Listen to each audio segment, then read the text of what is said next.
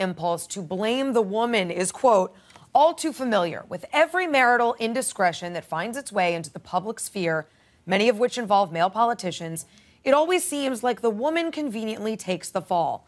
And this is what really kills me. 16 years later, and we're still talking about the two women at the center of this scandal and not the one man who actually broke the law. Van, tell me, man to man, how does Bill Clinton get away with this? Well, first of all, he got impeached, so I don't know if you could say he got away with it, but we got two women. Life now, come on. We got two women here that can have their opinion about it. In the crossfire tonight, we're lucky to have Ruth Marcus from the Washington Post. We also have Penny Young Nance, president of the Concerned Women for America. I want to go to you. We got some interesting language here. I just want to get your response to. Monica opens up. She's talking about a lot of stuff. She talks about how Hillary Clinton called her a narcissistic Looney Tune. She took exception to that. She also says this: these 16-year-old descriptions of me triggered memories of past anguish, particularly in the area of women lobbing derision at one another. I think that's about Hillary. So where, you might be wondering, were the feminists back then? Again, Hillary.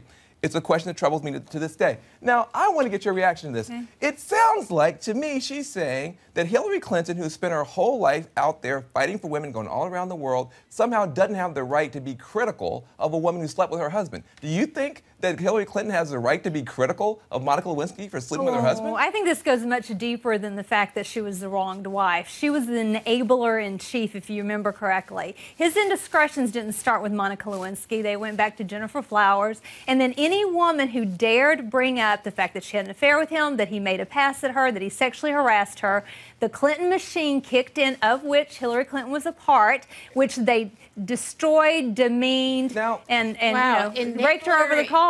Enabler-in-chief, that's pretty strong. I don't think we can pretend to understand what goes on in anybody's marriage, particularly not the Clintons' marriage. It's a very complicated enterprise, that marriage.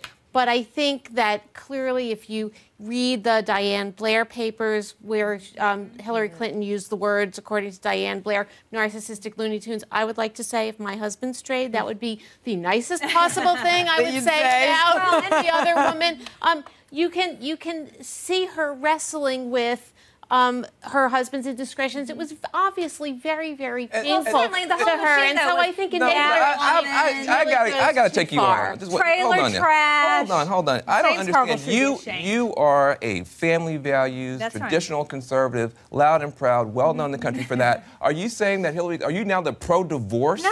Well, look. Caucus now. I am the only person in the world. commenting on whether or not she should have stayed married. Shouldn't you be proud of Hillary Clinton for sticking with her marriage? No, hang on. What I'm commenting on is whether or not she actually took on the issue of these women being demeaned and destroyed. She was not the only one. There were victims all around the Clintons. The minute one woman, and by the way, remember all the articles that came out from the Arkansas State Police, how that he would use them to procure women. This had been going on for ages. So the minute he sent her out front to say it was the right-wing conspiracy, she was lying. Oh, well, come on. I just think that goes way too far to say that she was lying. You might say she was in denial. You might say she was way too defensive. I think it is fair.